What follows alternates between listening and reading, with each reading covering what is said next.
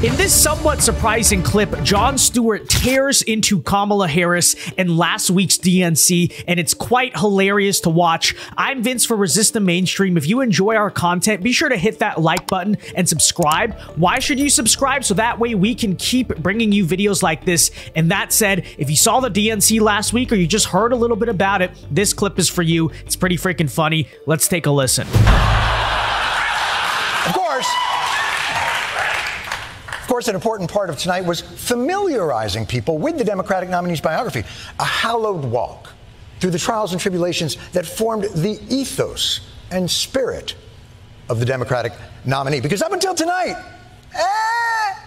they didn't have a lot. Thin on the anecdotes, quite frankly. I mean, I know they didn't have much time, but this is what they were running out there. Vice President Harris came and visited my restaurant.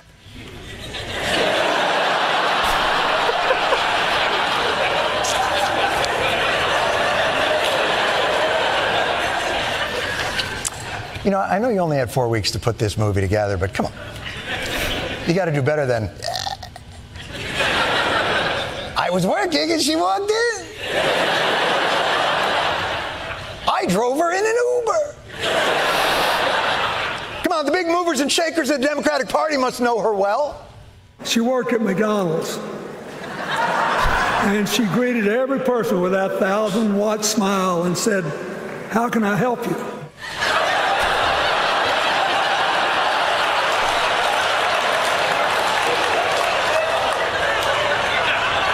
What's so funny about this entire exercise is that the Democrat politicians are trying so hard to portray their candidate and their party like normal people, but of course they can't, right? Kamala Harris is a shell. She's a completely fake, empty person. She'll do whatever it takes. No real personality to be had there. So what are the stories involved? She worked at McDonald's. She came into my restaurant. She called me on the phone. Oh, on the front of calling her on the phone, let's take a listen to the next clip here. I think you have to say that. Right. When you work at McDonald's, or really any point of service occupation. How can I help you is kind of the thing. I don't know that the transaction can really take place if you do not acknowledge that delicate dance of whether or not they will supersize. Are there less professional, more personal stories? My phone rings. It's Kamala Harris. She called me. My phone rang again, and it was Vice President Kamala Harris. If you're lucky enough to be her friend, she calls you on her birthday. She calls you on her birthday, by the way. She doesn't call you on your birthday. She calls you on her birthday. Actually, that is a true story. You know, they just keep saying Kamala Harris is fake. I totally agree. That is a story, however, that I absolutely believe about her. She certainly seems like the type that would call you on her birthday. Absolutely. Wait.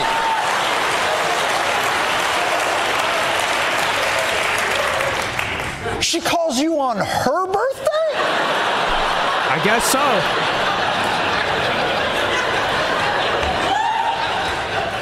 That is very on her birthday, she calls you. Hey, girl. It's Kamala. Anything you have to say to me that you should have said hours ago? Again, like I said, this is an exercise in Democrats, specifically Kamala Harris, trying to act like normal people. And as you can see, portraying yourself as a normal person doesn't exactly go well, because I don't think anyone has anything to say about Kamala Harris that's real, because she's not a real normal person. So they try to do stuff like this. It's very superficial. She called me, guys. Wow. Do you want a medal for that? By the way, this is like night 3 information. We're 3 days into the convention and we're like, so she has a phone.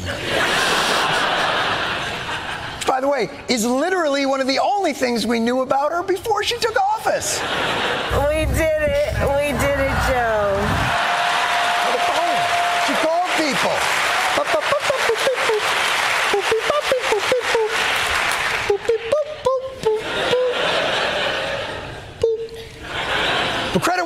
this do? The Democrats, on short notice, exploited their newfound momentum and enthusiasm with a display of the breadth and width of this diverse, often contradictory party of Roosevelt. At their convention, they had union leaders and CEOs.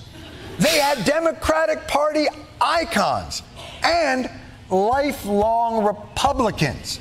They had a guy yelling, "Screw the billionaires," followed immediately by a very happy billionaire.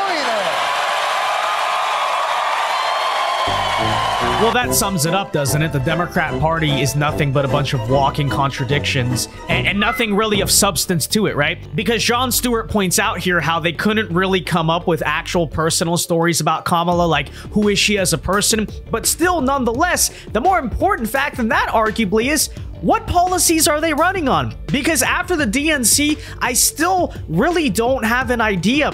All I essentially heard was diversity and Donald Trump bad. So very fitting, I suppose.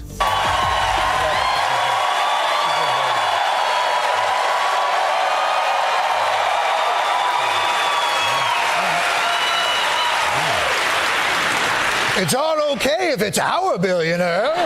Right.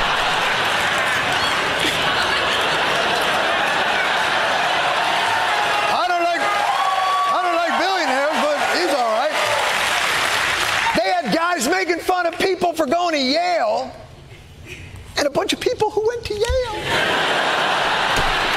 They had Barack Obama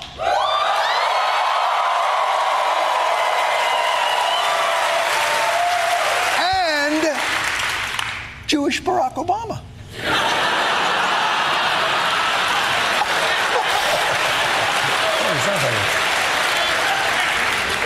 That's always good for politics. You know what really works? A Jewish guy that sounds like a black guy.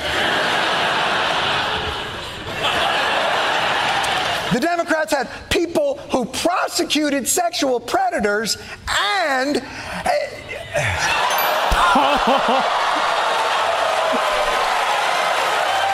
That's probably the most hard-hitting one yet, by the way.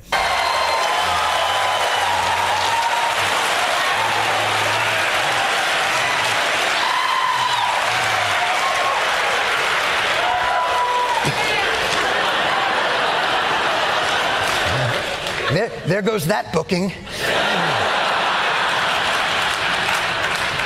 Well, there you have it, folks. I'm certainly glad to see that at least someone in late night is willing to state the obvious, which is, despite all of the hype around the DNC from the usual characters about how it was so amazing, it was so inspiring, actually, what did we really learn from it? Because Donald Trump bad, yes, we got that part. Celebrity endorsement, I suppose we got that as well. But what did we learn about Kamala Harris? Because as Jon Stewart points out, the personal stories were like ridiculous, but on top of that, what policies did we actually learn? What are the Democrats running on? How are the Democrats going to appeal to people outside of their left-wing base? We have absolutely no idea, and in many ways it's incoherent, right? They got billionaires speaking next to Bernie Sanders. They got Tim Walz attacking JD Vance for going to Yale when many of the Democrat speakers literally went to Yale. And of course, as he points out there, pretty hilariously, they have Kamala Harris talking about prosecuting sex offenders next to... And truly, sometimes the mainstream media and their propaganda is hard to ignore, but I would venture to guess that for many Americans who actually sat down and watched that convention with an open mind, they have these exact same feelings. Which is that despite what the usual suspects may say about it, that was largely a convention of no substance and made very little appeal to people outside of the Democrat base, which I would argue may come back to bite them in November. But that said, folks, let me know your thoughts down in the comment section below. And until next time, I've been Vince with Resist the Mainstream. Peace.